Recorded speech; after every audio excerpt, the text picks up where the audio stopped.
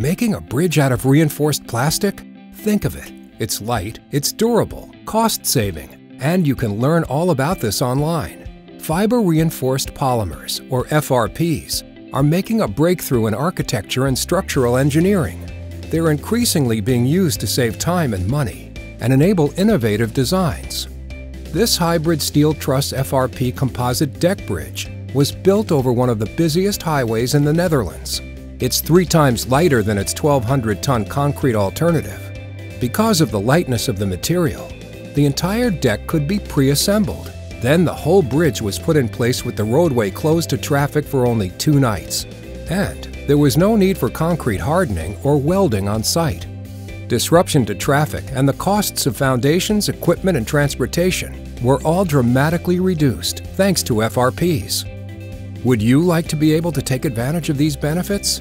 Designing and building with FRPs requires a new way of thinking.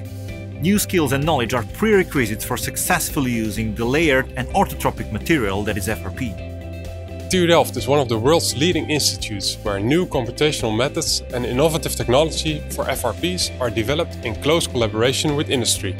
In our online course, specially aimed at professionals interested in designing and building with FRPs, you will learn a lot about specific structural and short-term and long-term material behavior, design guidelines, and manufacturing techniques for infrastructure and buildings.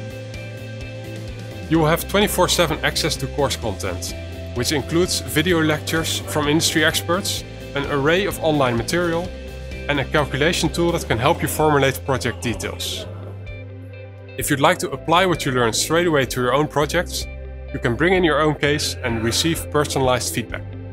Would you like to benefit from one of the most exciting materials in building and infrastructure development? Discover more at tudelft.nl/FRP course.